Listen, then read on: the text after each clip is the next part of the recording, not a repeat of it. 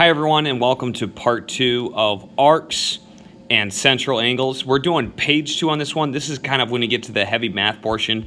The first one was kind of just identifying what is an arc. So that's a separate video. You should have seen that in part 1. But if you're here for the more mathy section, you're in the right place.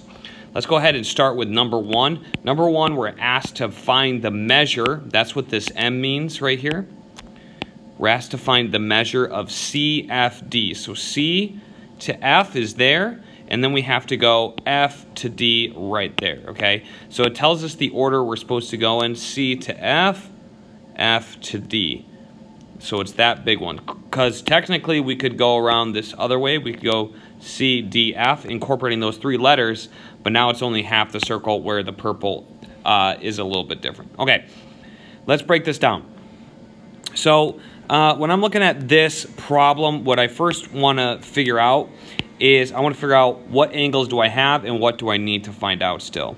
I have the 135 and the 81, that's good, but I'm missing 1, 2, 3 angles, 2 of which are important. So if you're looking here, 3 and 1 I need because that encompasses all of this. The only one I really don't care about is 2, even though I may have to find it eventually. Okay.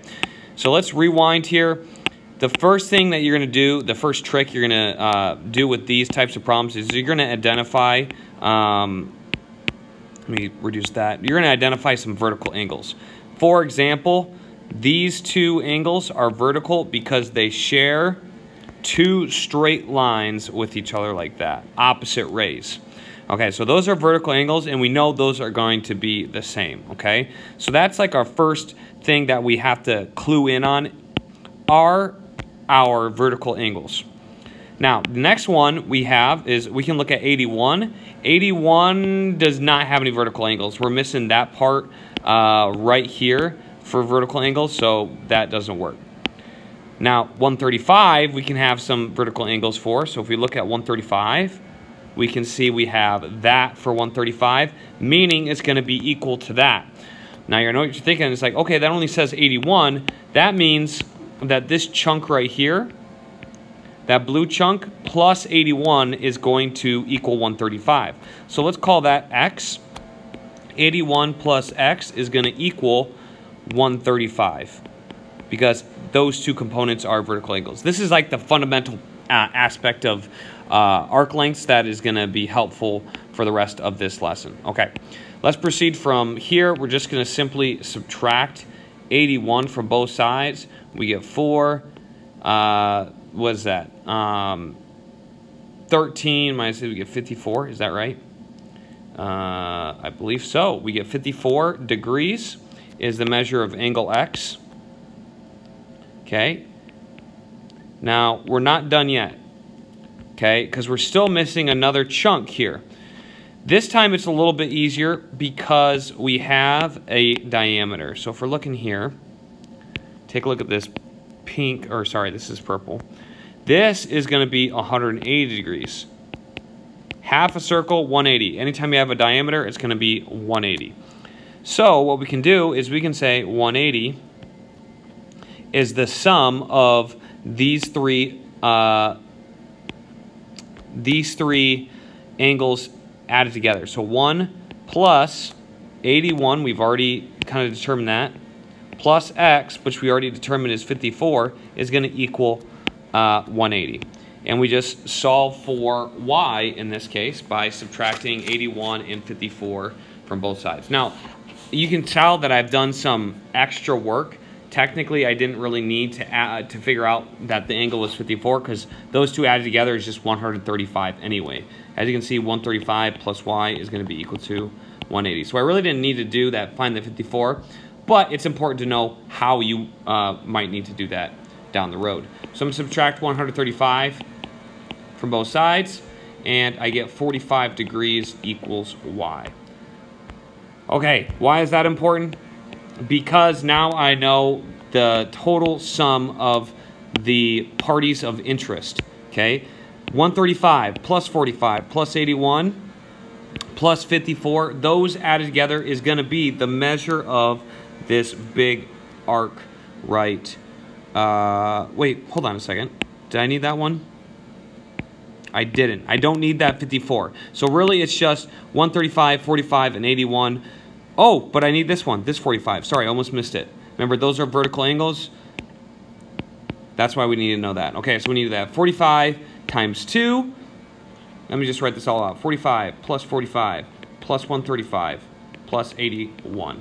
Or we could just do 360 minus 54. Two different options there. So, again, I said earlier we didn't need to find the 54, but it is an option. This time I'm just going to do 360 minus 54. Okay, and I got 306. Just to show you it works either way, I'm going to add the other ones, plus 135. Oops. 90 plus 135 plus 81. And I get 306. So I get 306. Either way I do this, that's a way to verify I've done this correctly. And that's one. We're going to move on to the next one. So measure of SPQ. Okay, SPQ, S, whoops. We want to go SP, I'm looking for P, I don't see it. STUQR. Ah, here it is. SPQ. This time we're asking for an angle. Okay. Now, what these problems end up doing is they end up giving you like a mixed match of central angles, and they give you arc lengths, or sorry, arc measures also. If it gives you an arc measure, like this is an arc measure because it's on the outside, we have to find its central angle that corresponds to it. So this is the corresponding central angle, so that is also going to be 86 degrees. Now we just need to find one of these pink lines right here, this one and this one, and they're the same. Okay, so how do we do that? Well, we know this central angle is 60. Let me change color actually. So this one is 60, and then this one is 154. Okay, so technically what we can do here is we can add those three components together. So we're going to add 86 plus 154 plus 60, and then we can call this x. And if this is x, then this is x. So we're going to say plus x, and what is that going to be equal to? That's going to be equal to a complete rotation, so that's 360 degrees. Let's simplify terms here a little bit, 86.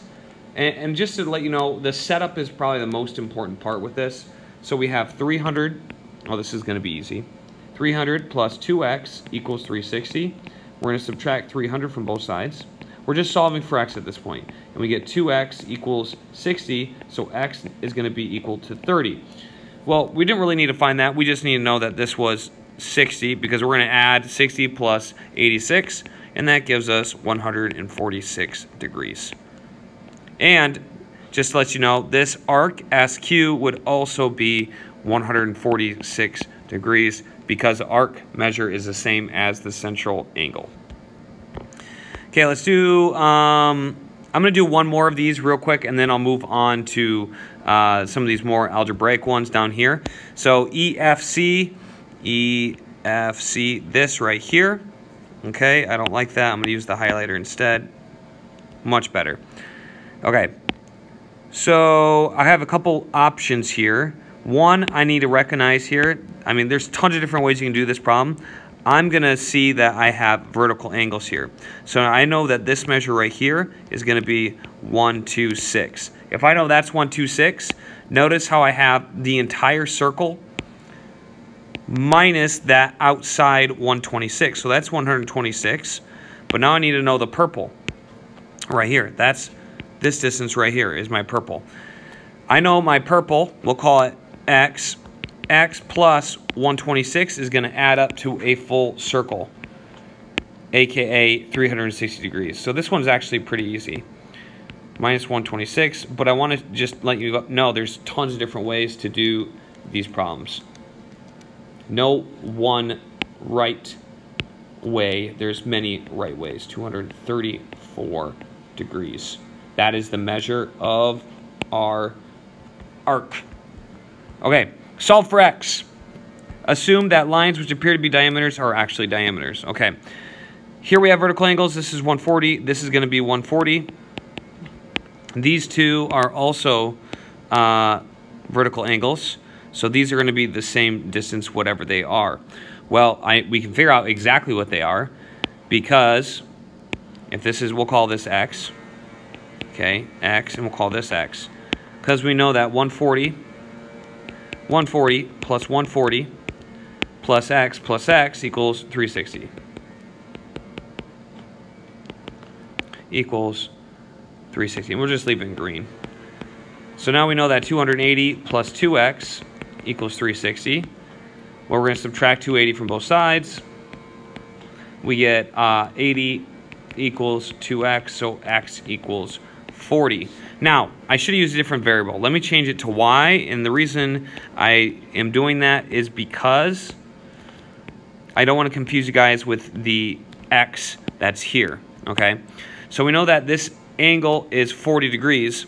Therefore, 6x minus 80 is also equal to 40 degrees. That arc measure is equal to 40 degrees.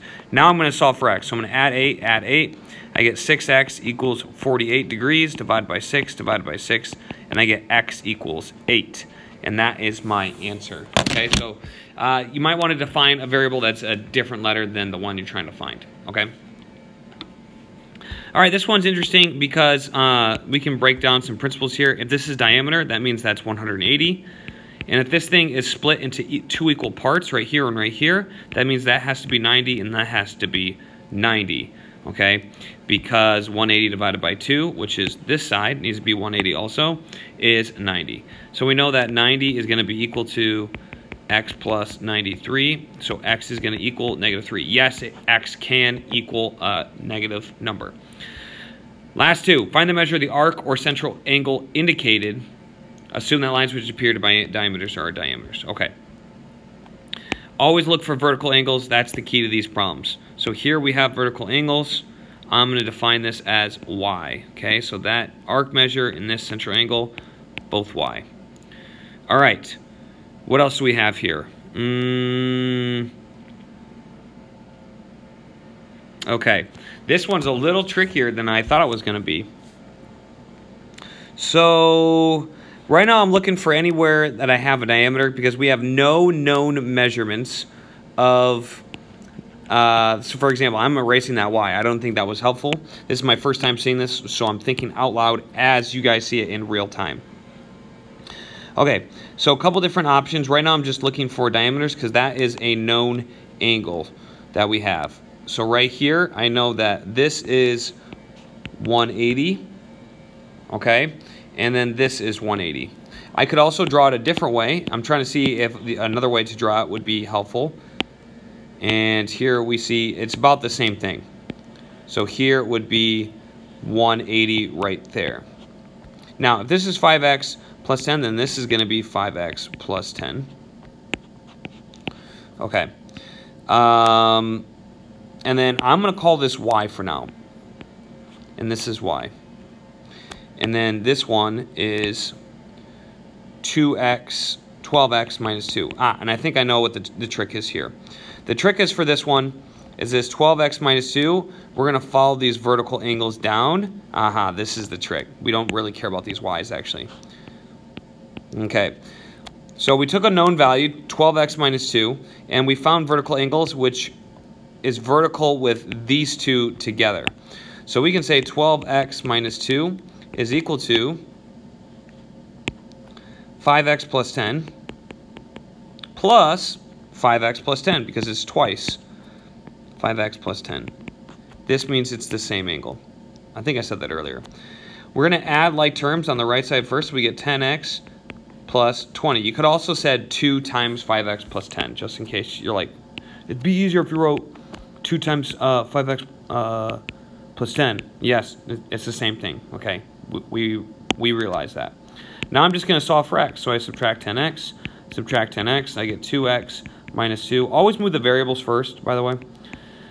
Add 2, and I get 2x equals 22. So I divide by 2, x equals 11. So I have my variable there, and we're done. All right, moving on to the next one. We have no diameters there. We do have that those two angles are equal, so this is going to be negative 27x minus 3. And since we only have 3 angles, we know they're going to add up to 360. So this one's as simple as minus 27x minus 3. And actually, I'm going to throw on a times 2 there.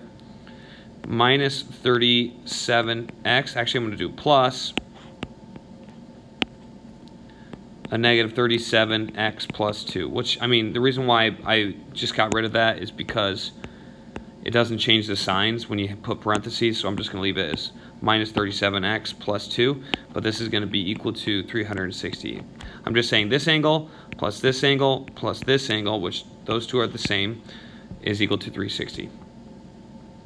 Okay, so what can I do here? I'm looking for combining like terms. I get negative 54x minus 6 minus 37x plus 2. 54 minus 37x first. I'm going to do that first. So 54 and 37, and I get negative 91x, and then minus 4 equals 360. Add 4 to both sides.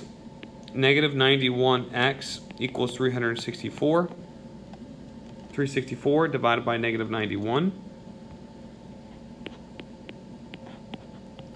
And lo and behold, I get x equals negative 4. And that's my final answer, so I get x equals negative 4 for that. But oh my goodness, guess what I did? I'm glad I caught myself here. So I found the variable, but I didn't find the desired measure. So I found those variables, but it's asking for the measure. Good thing I caught myself. So we have WV that we're trying to find right here. Okay, ooh, this is gonna be a doozy. So there's a quick way to do it. First thing I'm going to do is I'm going to punch in 11 to x right here. So we have 12 times 11 minus 2.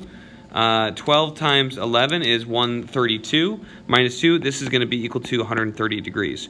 130 plus this needs to equal 180 because there's the diameter right there. Okay, so there's my diameter. That needs to add up to 180.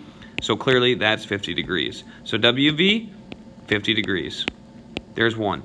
Okay, sorry about that. Sorry about that rewind. Now we're going back to VST. VST, this angle, I just need to plug negative 4 in for x. So I have negative 27 times negative 4 minus 3. Lots of negatives here.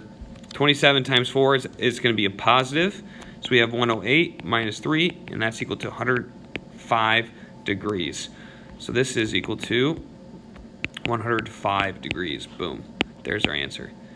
That's all there is to it. Hope you guys learned something. This is can be intensive depending on how deep your math teacher wants to get into it. But I hope you learned something from this video. Hope you liked it. Be sure to check out more of my videos to learn more on arc lengths, central angles, whatever it is you want. Area of sector, area segment coming up soon. Be sure to tune in the future. And thanks for all your support. Take care.